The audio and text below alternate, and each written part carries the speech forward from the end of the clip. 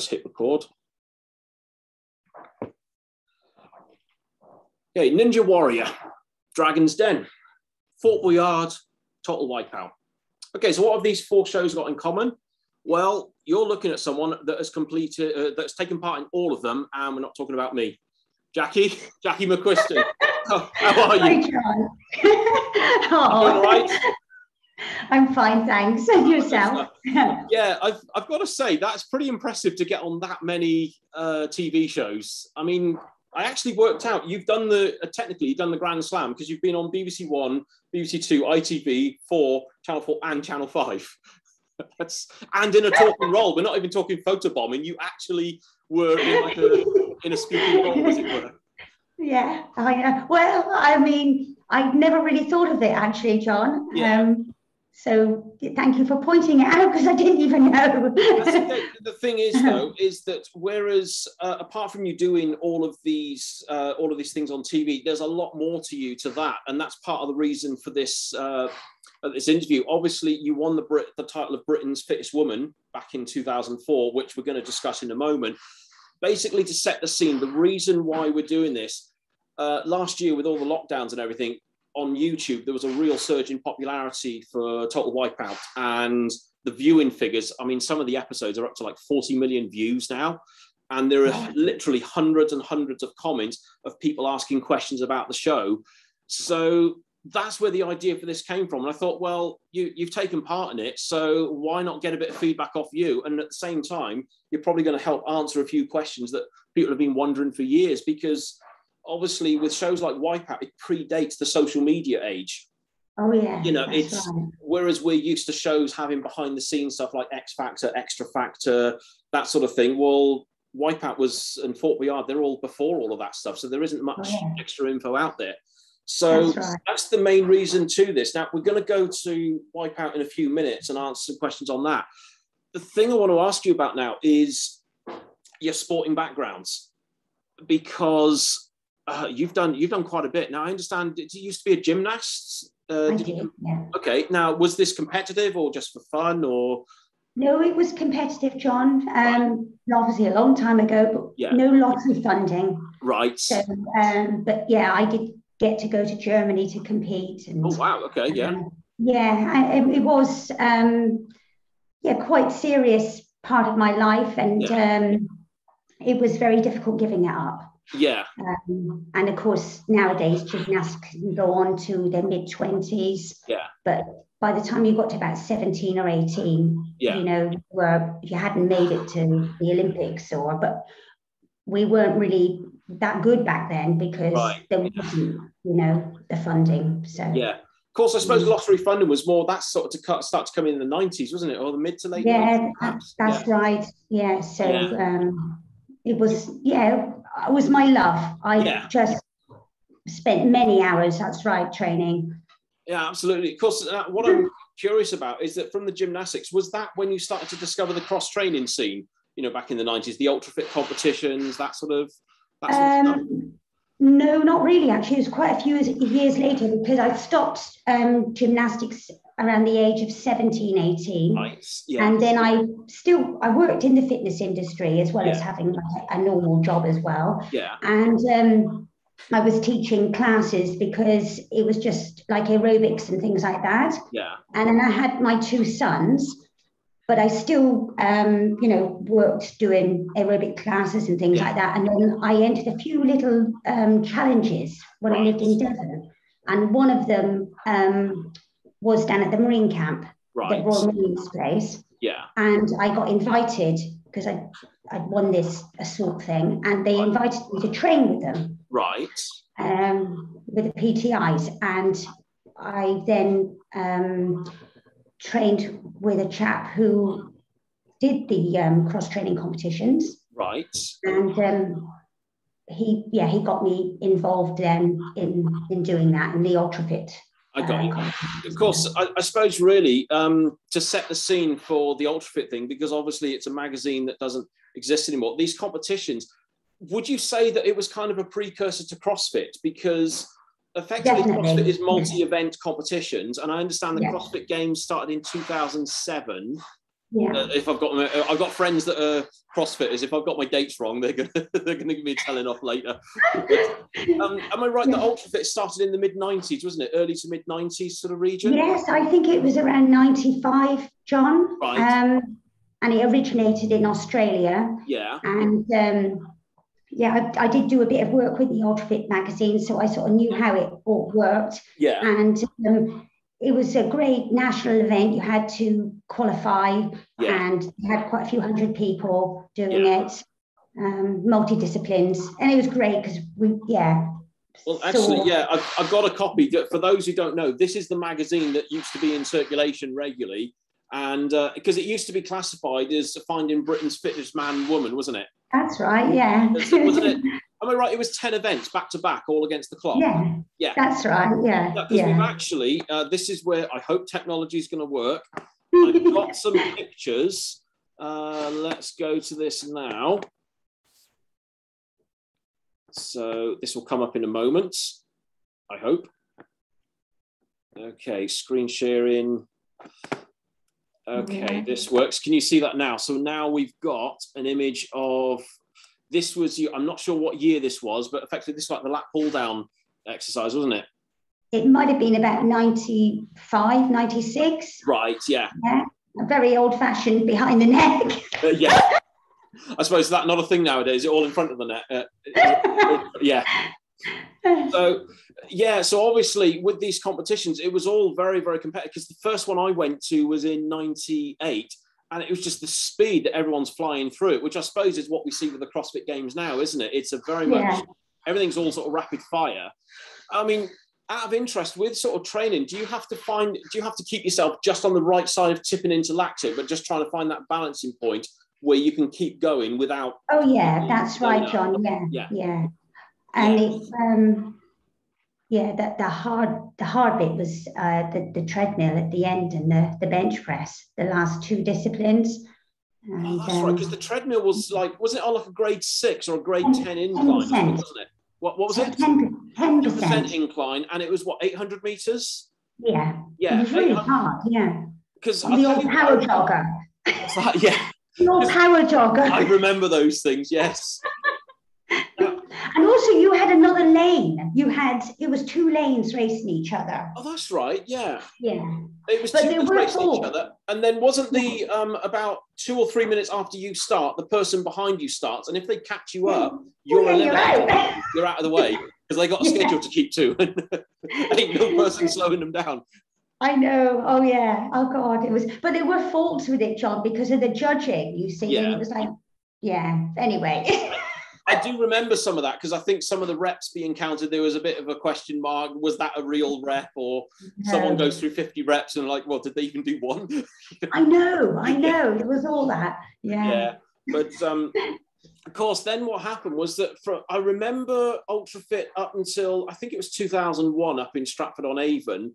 And then obviously then you had this other competition came by, which, and again, we're going to go to a clip now, that Trans World Sport featured. It was the one, because in 2003, Steve Redgrave hosted it. And then the clip we've got is Rebecca Romero, who was, I believe she won silver at the Olympics in rowing that year. And then she went on to win gold in cycling at the Beijing Olympics. So I believe, that was the group photo with you. This is the one in question. Reading in the south of England. A gym-based endurance test. Does this bring back any memories? Oh yeah, it does definitely. Yes, great days. Is the brainchild of women cross-training for 4 years. So whereabouts was this one? That's exactly what Olympic silver medalist Rebecca Romero is Reading, John? Reading. Initially invited to hand out the prizes, the British rower decided to we'll probably have to mute it in a moment, just so that we can talk over it. I'm trained in one particular area, and that's rowing, really. So although I'm of the mindset I should be able to do anything to a higher level, in fact, that's not the case. But I'll see what lead I can get from the rowing, and hopefully use that to my advantage. However, as predicted, cross-training is not to be undertaken lightly. Favourite for the ladies' title is Jacqui Macquisten. She's been doing this at the top level for 10 years. I think it's going to be hard for her when you really do have to put in so much specific training for this. And I know that with rowing, it's different form of training. So I mean, you just don't know. As expected, Rebecca does well on the rowing machine, posting the fastest time amongst the women and finishing just 6 seconds behind the... Right, so I'll mute that a second. So can you just give me a bit of feedback of what this day was like? Was it a one-day competition or a two-day one? No, it was a one-day event, John, right. And it wasn't a big venue, right? But a lot of people there, yeah. And yeah, it was obviously a lot of attention because Rebecca was there. Yeah. And I suppose I was pretty confident because, you know, it is very much a strength, you know, course, that one. And the rowing wasn't long enough for her to make that much of a... To make much of an impact on the other events. Yeah, so I was actually quite confident. You know, I'm nervous and I'm really worried, but I didn't actually think I'd have too much of a problem. Right. Oh, that's good. Because what I've noticed is that some of these events, even if someone's got an advantage on one event, if they push themselves too hard on that, they're going to pay for the next few events and they can lose absolutely loads. Yeah, experience as well is, you know, that's right. The pacing of it all and the experience. Yeah. Because I suppose really, if you go all out on one event, that's it. You're absolutely spent. Because people who do single event sports, they can go all out on one event and then they're on the floor for 20 minutes. That's right. That's not useful in a multi-event discipline like this, is it? No. And also with her being taller as well, some of those events it's quite hard for her. She's got and because I've got the shorter arms, it's much easier. I see you have it. The range of motion's not as much for you. But of course, it's very, very stressful, you know. It was a small venue, lots of people and cameras on you, TV people there. Yeah. So she's used to that, yeah. So actually, we'll just play the rest of the clip. So there's a couple of words from you at the end of it as well, and then we'll carry on.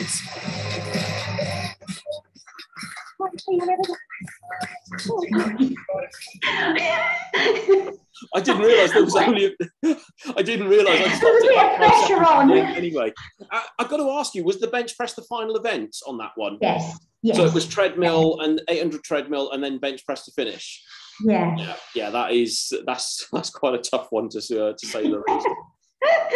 But it's kind of interesting though that effectively you were part of the blueprint for what I think you were, at least the whole cross training scene, because that seemed to sort of quieten down a little bit in the mid to late 2000s, didn't it? And then CrossFit started to emerge, didn't it? So I remember when CrossFit first came out, I just thought this looks familiar, and I suppose they've obviously moved it. I mean, God, they're doing like handstand walks down whatever, and they do all sorts now. It's impressive to watch. That's right. So obviously. Sorry, this is the thing. When you're doing things live, it's amazing how your mind can just go completely blank for a second. I know. So obviously, we've highlighted your sporting side of things, but obviously the thing that some people are curious about is with Wipeout. And first of all, I got to say, this photo, was this filmed before you ran the qualifier, or was it after you'd done filming, or what's? I'm trying to think now. Would this have been? Because it was a 2-day filming, wasn't it? You generally just so people know, is that first of all you're on a 16-hour flight from London to Argentina. Oh, God, it's exhausting, John, isn't it? I know. Yes, it's unbelievably tiring. Yeah, to have to do. I know. This is the other thing. Even though you're only active for a few minutes on the course, what a lot of people don't realise, you've got a 16-hour flight that's overnight, getting to Argentina. You're arriving. So let's say we flew out today to go out there. We arrive there at lunchtime tomorrow. You check into the hotel, and then at about 7 o'clock the next morning, you're on a coach doing about a 1-hour coach drive down to the set, and then you're on set for 2 days. It's such a rapid turnaround.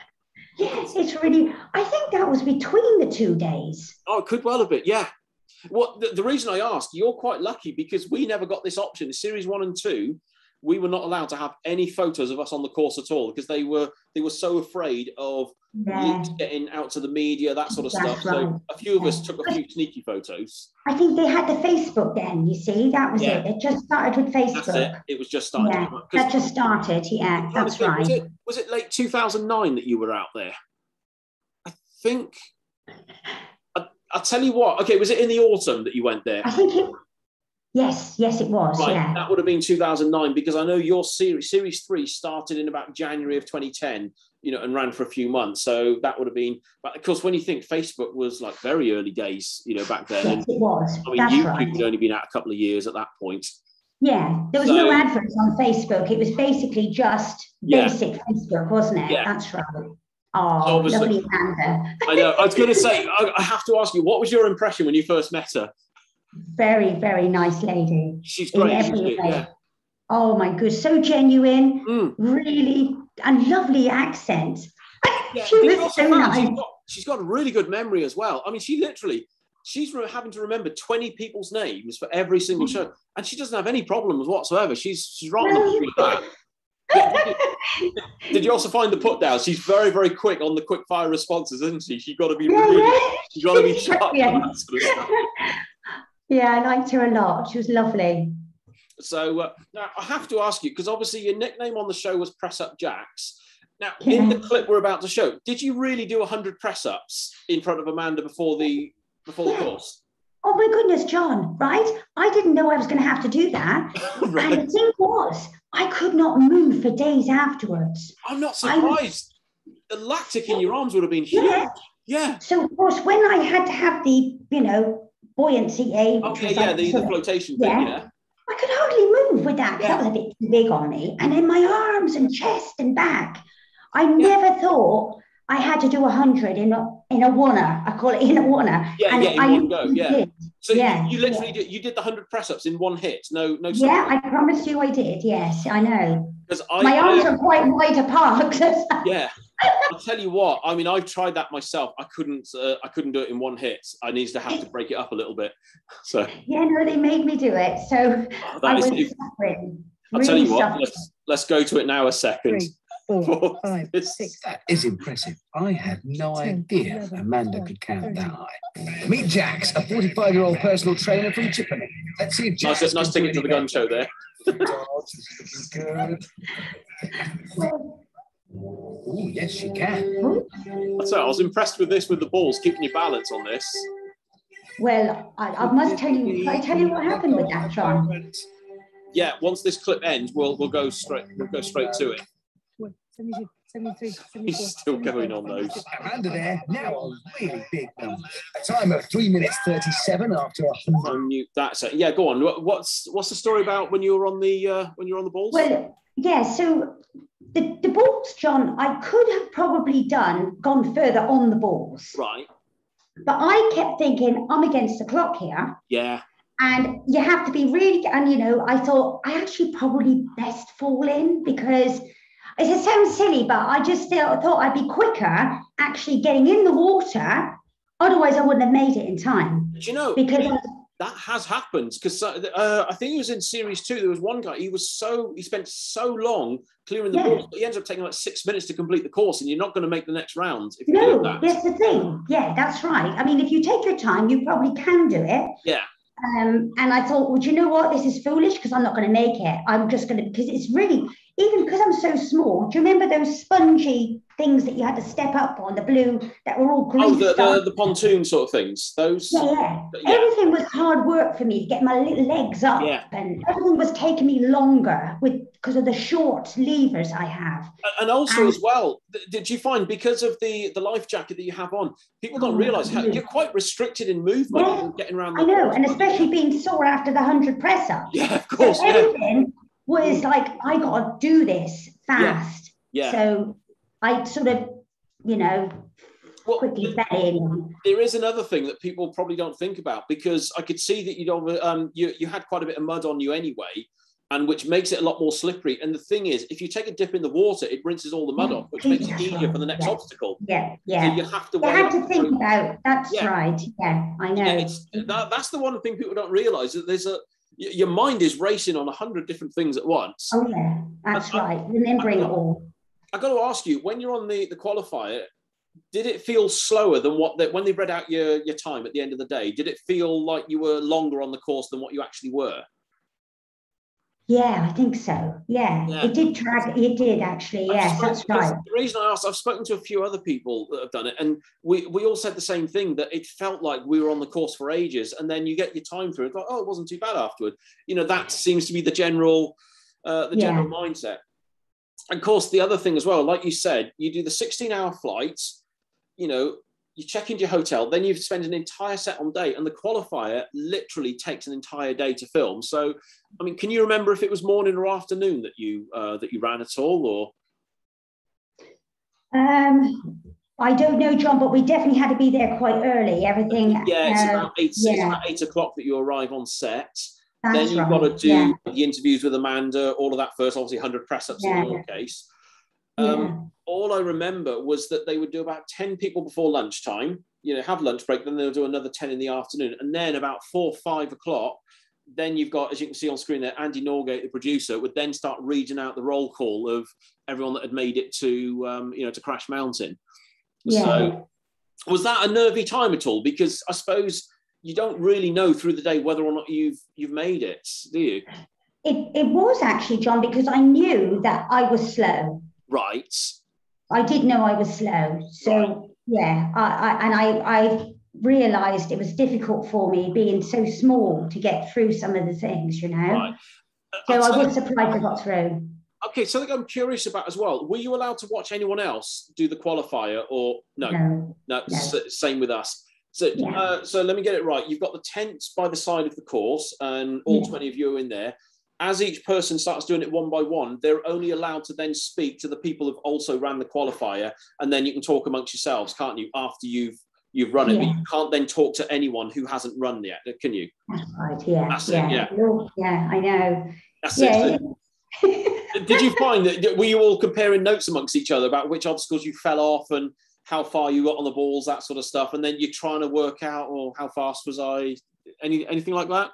Well, John, do you know with me, I'm funny. When it comes to anything like that, I sort of keep myself to myself a bit. I'm so nervous. I don't know if I did really. I do remember one of the guys, he found a hole in the tent and he was looking through to try and see. And I was going, let me have a look. Of course, I couldn't see. But, you know what? I kept getting in trouble for different things because I was trying to, well, they had another set on course. So usually another country was filming. And I was just watching the sweeper in action. I got told off by production for that. You're not supposed to do that. So, I know. That's right, yeah. And also a lot of them were quite a bit younger than me. Yeah. You know?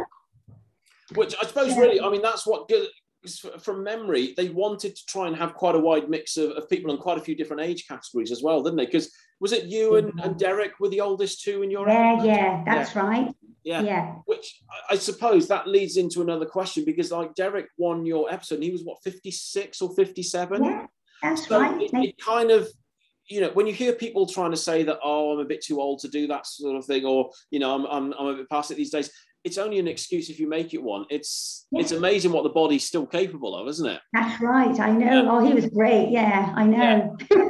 So actually, this, I believe, was the reaction when your name had been read out. Because was it 12th place you qualified in, didn't it? You just snuck through the... Just got it. That's it, yeah. By the skin of my teeth, I know. Yeah.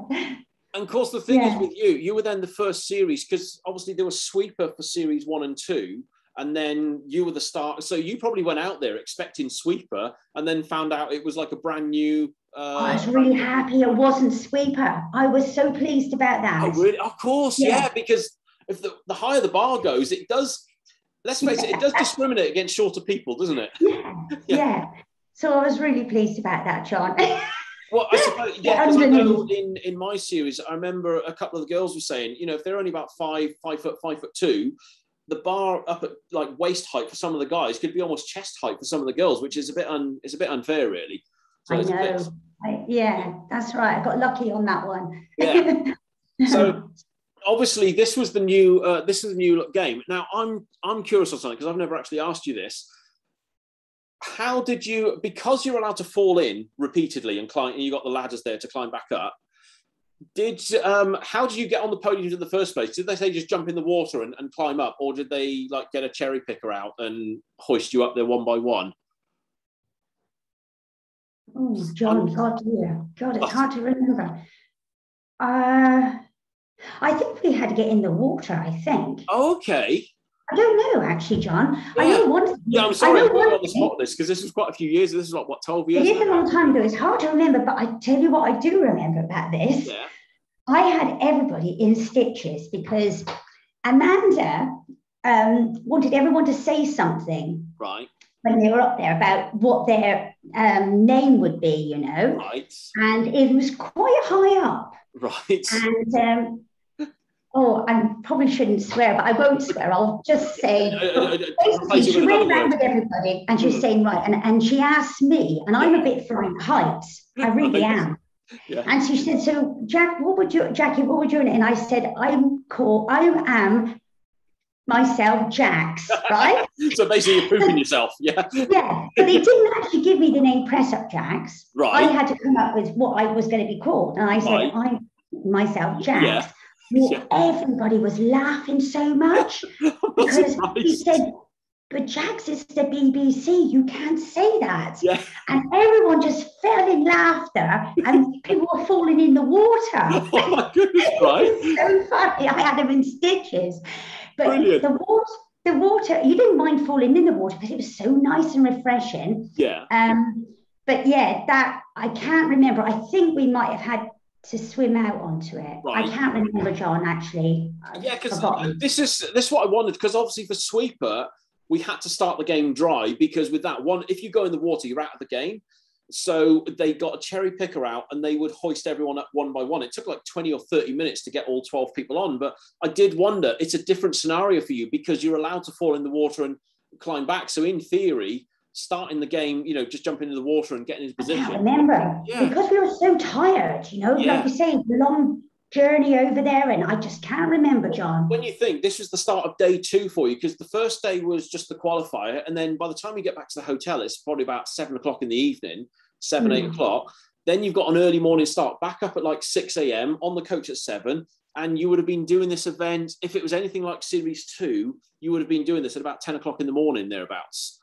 You know, so it was a long, people don't realise how rapid fire. It was very tiring. It was really, really tiring. That's right, yeah. But yeah, it was fun. I had them all laughing. Yeah. I'll tell you what is that I know that in Series 2 in a couple of my episodes is that when people fall off things, it's like an involuntary thing. You end up saying a couple of 4-letter words, because that's when I realised the bleep machine was going to be working overdrive. I'll tell you what, though, you know what they say about BBC, and you know it's a family show. Every now and then, a couple of people, because obviously all the helmets are all microphoned up. Yeah. And occasionally a couple of words have slipped through the radar, and they didn't realise. I think it was the Champion Show Series 2. I think it was Rachel got whacked off the thing really hard, and one of the other guys, I think it was Chris, said something, and it got completely missed by the censors. And they put that out at primetime TV. I was like, I didn't notice it. It was one of the guys on YouTube. You know, all these fans of the show, they picked up on it. I never spotted it. So it's quite entertaining, all these sort of things. Yeah. So obviously, so what we'll do, I have got one little clip of the stuff in action. I'll keep it muted because it's easy to talk over it. Now, out of interest, did it take a few attempts for you doing all of this? Oh, yes. Yeah. Oh, it did, John. That's right. Yeah. Because this is the other thing. In the editing, I've watched your episode back, and it only shows one attempt for you, and on that one attempt you go straight across. But given how much everyone was falling off, I was just curious if there was a bit more a bit more to it. Yeah, I think about 3 times I think I had to go, but it's very tiring, and you had to be quick and getting up. I was thinking that you fall in the water, then you've got to climb back up a ladder, then you've got to wait for the platforms to align and all that sort of stuff. There's a lot going on all at once. Well, you have to be reasonably fit and strong, because it was tiring. There's no doubt about that. Yeah, people were getting tired out. Yeah, absolutely. And completely soaked afterward as well, as this picture shows. So am I right? This was the 5 of you that qualified, wasn't it? Yes. So then it was, Dizzy Dummies was up next. Now, am I right? Is it the same for you that Dizzy Dummies was filmed very, very quickly after you'd done Crash Mountain? Did they go into it fairly rapidly? Yeah, they did, John. Yeah, that's right. Yeah. Yeah, because all I remember all I remember from series 2 is that they wanted to get dizzy dummies done before lunchtime, which kind of makes sense because if you're getting spun around heavily, you don't want to have lunch in you. No, that's right. Yeah. I think we need elastic buckets by the ready. Yeah, and I think also, you know, you don't feel like eating, you know, because you're actually too nervous and the adrenaline's going, and it's amazing how I didn't really feel like eating anyhow. Oh, yeah. No, I can understand that. Of course, so then the next up, now this I believe was this just before you were about to start Dizzy Dummies? Perhaps because that looks like all the kit needed for that. I'm getting nervous. I'm thinking about it. Do you know what? I remember trying to, of course, I suppose, did you find your gymnastics background, did that help you cope with the dizziness on Dizzy Dummies? No. You do quite, no? Oh, really? Because, you know, it was something I was always nervous about. I remember one night in the gym, I tried spinning around on the spot for about 20, 30 seconds and then try and run in a straight line. And I just like fell sideways. I was dizzy for the rest of the evening. I felt awful. So I feel sorry for anyone that had to play this game. It just looked absolutely brutal. Oh, it was tough, So, can you remember much of the 2 rounds that you did on this at all? Because we've got one clip coming up. I think it was Noel accidentally ploughed straight in. You were just about to complete it, and then you had Noel kind of came steaming in, didn't see you, and then ploughed into it. Yeah. I know. John, do you know, with this, it was very difficult to get past the men. Yeah. Because obviously with them being bigger and they, you know, there's no like ladies first or anything. Yeah. So I did find, I knew I wasn't going to get into the top 3. Right. But my goal was to get the furthest out of the ladies. I see what you mean, yeah. Which obviously you did, because this was the final... hold on, let's put the sound on a second. Maybe. Oops. Oh, no, I'm doing this wrong. Technology's failing me. Let's go back to the interview. Let's listen to what's said. So it's all between take that Alfie and press up jacks. You were last out of the gate. That's pretty much all that went wrong. I don't know. I think maybe I let the guys go ahead and I wasn't enough. I should have been a bit more tomboyish. Big nasty boys. You said you didn't have a house. Oh, they were really nice guys. They really were. It wasn't their fault. It's just how it is, isn't it? You know? I noticed even when Noel, I think it was Noel, when he ploughed into you, he apologised straight away because clearly it wasn't an intentional thing. It's just, no. I suppose a big inflatable thing. He probably couldn't see that you were at the far end anyway. That's it. I know. I was taking too long, John. Right. Well, if it was me, had it been me though, I would have taken more than a long time. I would have just been over on the side being sick. I was like, I don't like being spun around. But again, it made Noel out to be the baddie, but actually you're right. He didn't know, and I was taking forever over it. You know, it's just one of them things. Yeah, but it was. I mean, overall, I mean, how would you rate the experience of going out there? I mean, was it? Do you know, it was brilliant. Yeah. I have to say, I enjoyed it. It was very scary. Yeah. And but I enjoyed it so much with the people. They are the nicest crowd, and they did ask me actually to go back out again when I got home. I literally hadn't even unpacked the suitcase, but they wanted me to go back out again, John. But I was too tired. Oh, so that was the because your series was the start of doing a legend show, wasn't it? Where something they were picking out memorable contestants to go back out. And I just couldn't do it, John. I was just too tired, and work commitments and everything. Yeah. And then, I was exhausted from the whole thing because, like you say, it's a long way to go. Do you know what? I know what you mean, because I know with me, when I did my first episode, I wasn't even too sure if there was going to be obviously it was the champion show. I was flown back for 5 days and then back to Heathrow to go back out there. I was absolutely ruined on that. So you would have been in a similar thing if you'd done the Legends show. Yeah. God, the jet lag. By the time the 2 shows were done, I think it took me a few months before my body clock came back onto UK time. Yeah, that's it. And you're bashed around and everything. Everything's all sore. You're aching so much. I suppose really, although, and this is the question people ask, is that although there's a lot of padding on the obstacles, that's one thing, but it's just your body's getting thrown around all over the place. So it's just a little bit of soreness and stuff, isn't it?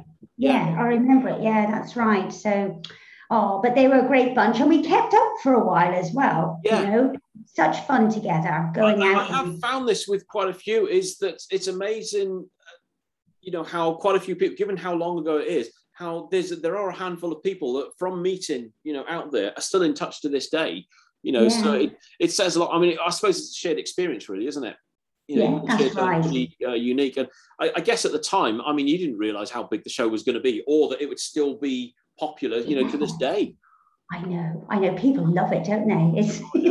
It's such fun. Well, I don't know if you've heard, but America have actually rebooted the series. They filmed a brand new series late last year, which I think is on TV over here at the moment. And they're getting ready to film a second series in America, which has got me wondering if they are potentially going to reboot it over here. I mean, they can't film it. Well, they wouldn't be able to film it in Argentina. I think flying people across the world is not going to be a thing. No. That's right. Plus, as well, I don't know if you heard, but the Wipeout set, once they stopped filming in 2012, that's now a housing estate.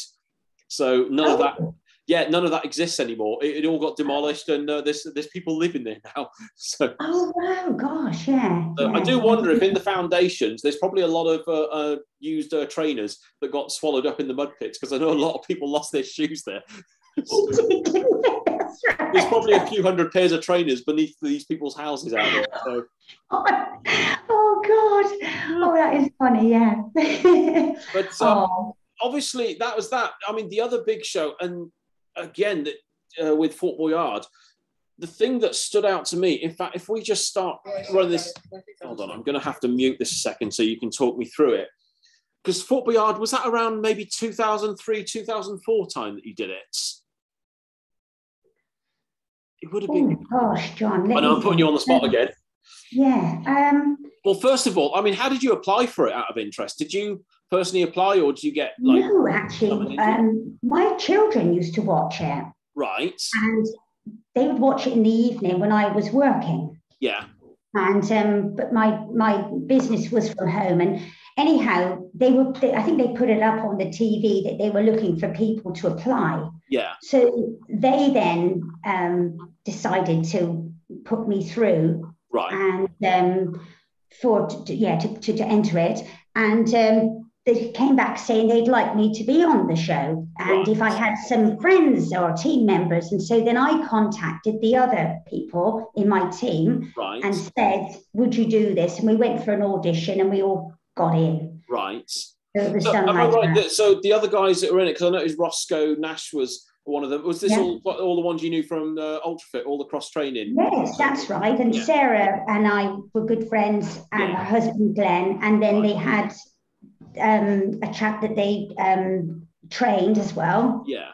So we were going to have somebody else, but anyhow, so they chose their friend who they train, and he was a top triathlete. But yeah, basically it was all people we knew. But honestly, I had not seen the show before. So you had no chance to do any research. Yeah, and did you have any idea that you were going to do it, Mum? You must do it, you know. Yeah. So I said, okay, we'll do it, you know, and see how I get on. So I've got to ask, this tightrope walk, were you asked to do it because of your gymnastics background? Or?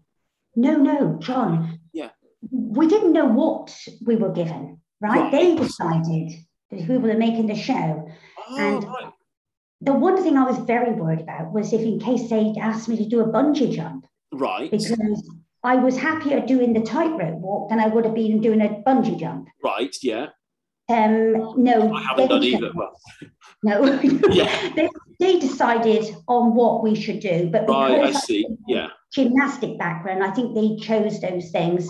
Yeah, and they thought that I would. Yeah, but Sarah lent me her racing flats because I had these thick trainers on that I knew were going to be too difficult. So I asked. Yeah, because I suppose you need a little bit of giving the trainer so you can actually feel the rope. Yeah, you need something. That's right. And they were a little bit big for me, but I felt I could feel, my footing better in those than I would have done in the clumpier trainers that I brought with me.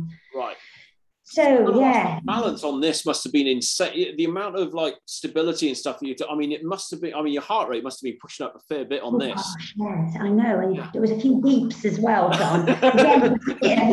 all edited out, obviously. Yeah. because they're all below me going, come on. And I was like, like this to them. I suppose this is the side of TV shows that people don't realise.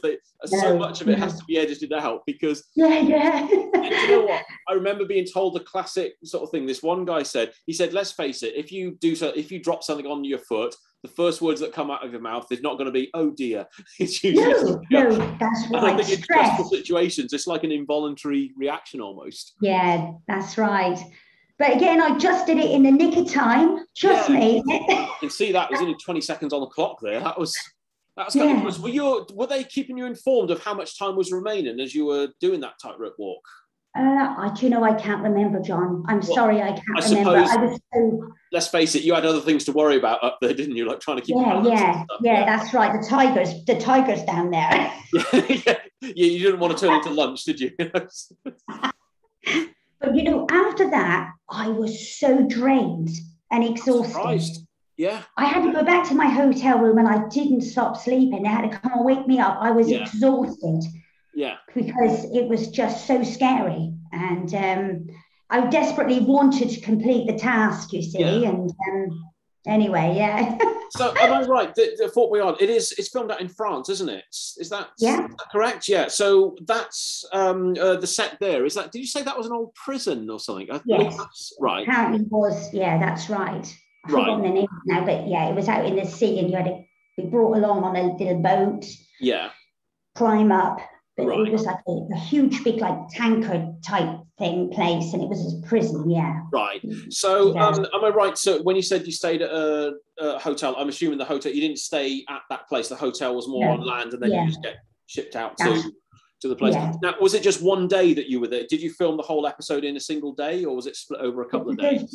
The whole day was the show, but we were out there for, I think, about 4 or 5 days or something. Right. Yeah.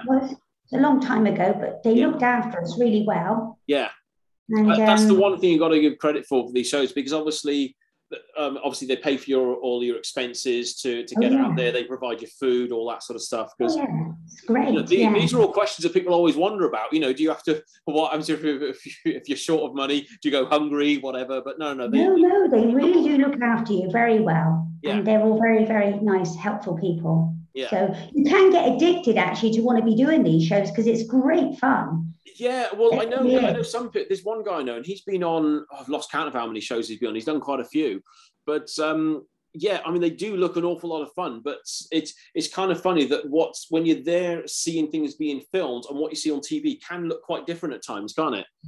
Yeah, there's things in the background that you don't see. Yeah. Yeah, I always remember one of the producers on Wipeout saying that they said it all happens in the edit. That is, as long as they got all the footage, then they can stitch it together as they want, and that's how they make the shows. That's right. So, just very quickly, I haven't got any clips of it. You were on Dragon's Den as well. This is a thing in terms of timeframes. Those pictures that we. When people pitch their business idea to the Dragons, what we see on TV is normally like a 4 or 5 minute pitch. Is that real time, or is it a much longer? Oh, much longer, John. Right. Oh goodness me, yeah, much longer. I mean, obviously, some people are on there for longer than others. Yeah. They find some of it a bit more interesting and they'll keep you there for longer. But I think I was with them for about 40 minutes. Oh my goodness me, yeah, so quite a long time. It just backs up the whole thing that what people see on TV and what actually happens for the filming are two completely different things. Yeah, that's right. Yeah, so it's just a quick one on that. And obviously, let's go to this. Then Ninja Warriors 1, and this is 2015. So I'll leave the sound down on this. Of course, obviously, you, me, and your son, Connell, we all auditioned together for this one, didn't we? We did, yeah. Yeah. I do. Of course, obviously, I mean, I remember coming up to watch you and Connell on this.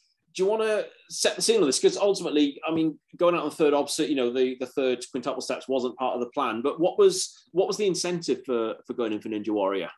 So, my son had come back to live with me after being at university, and I just thought that, he'd become so strong and fit and everything. And I thought him and I could enter this show. I really wanted him, because I thought he'd be really good at it, but I thought I really wanted him to do well. And we got training for it. Yeah. But really it was for him I was doing it. But I knew we could get onto the show as a pair. Right. And there's an awful lot of fit, strong young men. Yeah. But having the mum and son it was together, quite an interesting angle, wasn't it? Yeah. It was a good... And I thought at that time, there may be now, but at that time there was nobody else like him and I together. Yeah. So I knew we could probably get onto the show. Yeah. But I knew I wouldn't actually feature on the course very well. I wasn't as fit and strong. There was a lot of very strong and fit girls coming through now. They were into all sorts of the CrossFit. Yeah. And so really it was about him. Yeah. And so what happened was we were near the start of it, and it was still a bit wet, and he went on before me and he slipped. And so I was so upset for him. And then, of course, when I had to go after him, my heart wasn't in it. Oh, yeah, of course, yeah. So I wasn't really trying hard enough, but I know I probably wouldn't have got very far anyhow. I suppose, doesn't this back up with sports in general, that mentally being in the right mindset plays a huge part into how well you're going to do? And I was so upset for him. Yeah, because I remember watching it. As soon as Connell did his run, immediately you were put up straight after it, and I was thinking, like, she's literally she just watched Connell sort of, it was honestly, he was so close to clearing it. It was just a simple. I know. I couldn't believe it. He couldn't believe it. I was in shock that he fell in so early on. I just thought, my goodness, this is ridiculous. He's gone in. Even finalists have made a mistake at the opening obstacle. It can catch anyone out, but it's just one of those things. It can just happen on the day. So you've got all that to deal with, and then you've been told, "Oh, by the way, you're up next now." And like, I know, and I was like feeling sorry for him. What I would have say, and then of course, how would it be if his mother got further than him? But I mean, I knew I wouldn't do very well anyhow, John. Because I wasn't, and I also was suffering a little bit with a golfer's elbow because we had to do all this sort of climbing. Oh, good, right, yeah. Type thing, and so I mean, it was really mainly about him. And it was fun anyhow. Still a nice day out, I've just noticed as well, we've got this image here of the quintuple steps. At the bottom, at the actual bottom of the quintuple steps, that looks like about a 5 to 6 foot gap. That's quite a lot. So given that, like, because how tall are you? Are you about 5'2"? I'm just under 5 foot, John. Oh, really? Oh my goodness! Yeah. Right. So you compare someone who's 6 foot versus someone new. You've got to jump an awful lot further relative to your body height. So that makes this obstacle an awful lot more difficult, doesn't it? It wasn't going to happen, was it, John? I wasn't going to be able to do it. I know. Because I remember after you'd done your run, I managed to have a quick wander behind, and I stared at the start of the course, and I'm thinking, like, those things are a lot wider apart than what you realised. Yeah, I know. Just shows you how good the people are that do it. I know. So out of interest, because obviously this was filmed in Manchester. Did you stay out? Because I think they had a hotel nearby for the contestants. Did you stay overnight in the hotel? Or they put us up in the hotel and everything like that. Yeah. Well, yeah, that's right. Yeah. Oh, I know. It was a good experience again. Absolutely, yeah. So my son says to me, "I'm so embarrassed." He says to me, he doesn't, want to know about it now. Well, do you know, the thing is, and you're going to have your usual armchair critics at home saying, like, "Oh, that was rubbish. I could do so much better." Yeah, you say that, but a lot of the people who say that, they generally won't have the bottle to go and audition. Yeah, that's right. Then, even if you get picked, I've heard of people that have been picked for shows, and then I heard, apparently, I think this happened in the first series of Wipeout, someone was picked to go on the show, and then when they were at the airport, changed their mind, and they didn't want to get on the plane. Yeah, so there's a lot of things like this, and also it's all about performing on command. When the buzzer goes, whether you're ready or not, you just have to do whatever you can. It is. That's right. It takes an awful lot to just get up there with all the cameras going and everyone watching you. Yeah, it's totally different. To doing it just say on your own, but when you've got all the focus on you, it's very scary. So you're right. Rising to that occasion. Yeah, because I mean, the only relation I've got is, I've done quite a few like rowing events, stuff like that. It's nervous, but you kind of get used to it. But I just remember with Wipeout, when you're stood at the top of the course ready to start, you know, a show like this, it is terrifying. I've never been so nervous in all my life because it's just completely outside of what you're used to dealing with. And it's just and it's really quiet, John. Do you remember on Total Wipeout as well? It's so quiet. You're on your own. Yeah.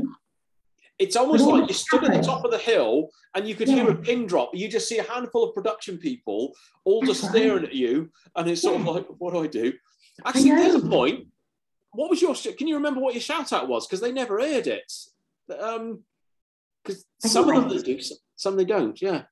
Yeah, what do you mean, at the top of the slope? Before yeah, at the top of the slope. Yeah, before you start the course, they say, do your shout out and then they'll begin. I think I said I was something like jumping jacks or something like that. Right. You know, I think the shout out, something like that. Oh, I got you. Because I know with some of these ones that people will do a shout out and they'll only show a part of it, but then in some cases they don't even show it whatsoever. So again, these are sort of questions that frequently get asked by people. You know, they just want to know little bits of extra info behind the scenes of, you know, what's happened. Out of interest, what your shout out was, did you get it right on the first attempt? Or did you, because I fluffed my lines a few times. I took about 4 attempts. Oh, you've got such a good memory, John. I think I was okay with it, but of course they didn't use the name, did they? They gave me Press Up Jacks, which I didn't know. It came onto the TV. Yeah, I was jumping jacks. That's the other thing. All these nicknames, we have no idea what we're going to be called. Oh, that's it. And those biceps, I mean, they were all new to me. They did the same to me as well. I'm surprised, you know, when they did it with me, I'm surprised they didn't have some needles hanging out of it because it looked like I was juicing at the time, which, disclaimer, I wasn't, okay? I've never done that. I know, yeah, it's so funny, isn't it? Yeah. Oh, good times, real good times. So obviously the big question is, I mean, obviously we've taken quite a bit longer on this than planned. So to anyone still watching, congratulations, hats off to you. Obviously this is all stuff you've done in the last 20 years, or certainly on the TV side, and obviously your sporting history goes back, you know, even longer. Yeah. What are you doing with training now? Right, so John, I changed direction a little bit. So I qualified as a yoga teacher, right. And for the last 2 years I was doing a lot of yoga, and my running sort of slipped back and I ended up with a foot malfunction, right. So my running hasn't been great. So my son decided that we'd work a little bit on doing some body weight things, and we got ourselves some rings during lockdown. Okay. And I've always wanted to learn to do even though I was a gymnast, I never got to do the actual muscle up like the men do, not on the rings. Oh, that's the one where you sort of pull the bar up and then basically pull it down to almost waist level. That's right, John. Yeah, I've never done it.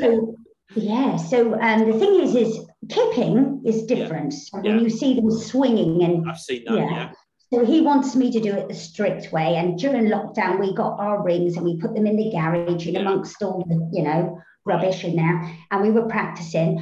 And so now I've got them out in the garden. He's in America, and so he's now training me with drills.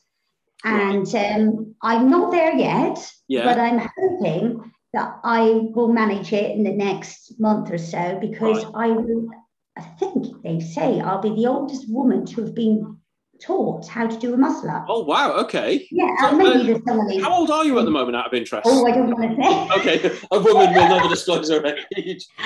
Getting old, John. Getting old. Think, is it about 37 now? I think it's 37. I heard, yeah. So hopefully, I'll manage it. We're nearly there, and I'm working on that, and trying to get back into running again, because that's my love. I love the running, but the muscle up shouldn't just that I've kept getting this injury on the elbow. Is it like a sort of a tendon? Is it like a tendon type thing that keeps flaring up? Yeah, it just sort of flares up a little bit. Yeah. I had a tendon injury 3 years ago, and it took ages it just kept coming and going. Like even simple things like holding a drinks bottle would strain it. I couldn't believe it. That's right, John. Yeah. But the false grip thing, and I've made sure that I've not got any problems with my shoulders. But everyone says, oh, you know what, if you can do pull-ups and you can do dips, you can do a muscle up. Yeah. No, not a chance. Yeah. This is lot of core strength and trying to push through and everything. So hopefully, John, that's at the moment, that's my goal. Yeah. And just staying healthy and enjoying the training. Of course, yeah. I suppose the big question is, when you get it done, I'm assuming you're going to be posting it on your Instagram. And will you put it on YouTube as well? You have to. Will, John. Yeah, it'll be everywhere. Exactly. I don't blame you. In fact, what I'm going to do is that I'm just going to go, let's see if I can work this technology stuff again. I'm going to put your socials up on here so people can see, right? Oh. So... thank you. It'll be up and running in a second. So this is what people want to look out for if they want to follow you. Is it Jim Jacks is your handle on Instagram? That's it. Yeah, right. It is, John. So that's the sort of profile you want to look for. I see you got a couple of your story highlights there as well. And also YouTube channel as well. So look for someone with just over 700 subscribers. Can't even get my words out. And obviously it's just your own name. So just type Jacqui Macquisten in and people can find there. Because from what I've seen, you've got quite a few workout videos and a lot of suggestions. Isn't there one video that's suggestions on how to do the splits and everything? Oh, yeah, that's right. Yeah, that's a long time ago. Yeah. Just look at your profile picture there. That's you doing the splits there. Oh, yeah. Yeah. No, doing the splits is at the moment. I mean, I can still do the splits. Yeah, so I'm quite flexible, John. Yeah. That is something that I've never been able to do myself because, well, the 2 times I've inadvertently done the splits, I've accidentally torn my hamstring as well. I remember when we did the It's a Knockout thing. That's it. Yeah, I tore it on that. Yeah.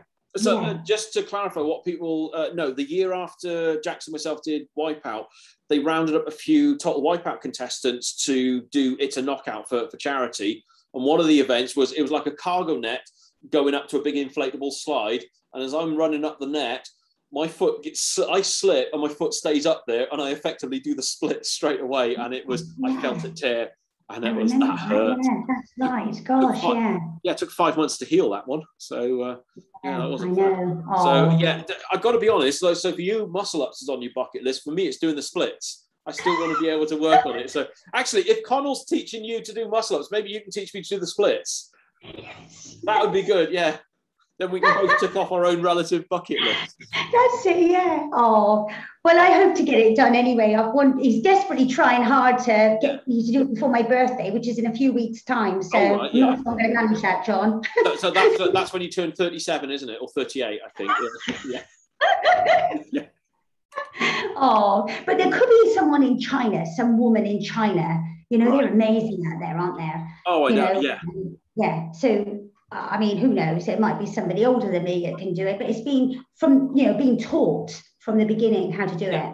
And also, again, if you do it, it's putting you in a very rarefied category. And it's kind of nice to aim for sort of things, to do things that most people aren't capable of doing. It's kind of that, there's the extra motivation there, isn't there? Yeah, that's right. Yeah. Oh.